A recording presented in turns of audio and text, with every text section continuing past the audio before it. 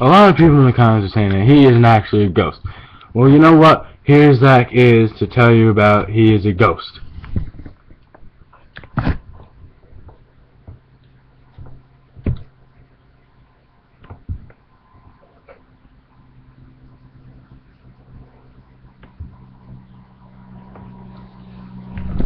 See how much you hurt his feelings? You know what? Next time you're accusing people of not being ghosts, you gotta make sure you look at yourself and think, thank God I have a tangible body.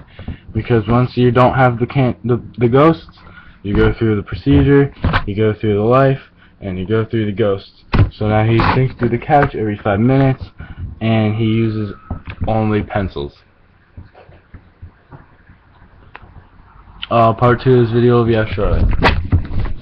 Thank you for being here, being a fan, and being alive.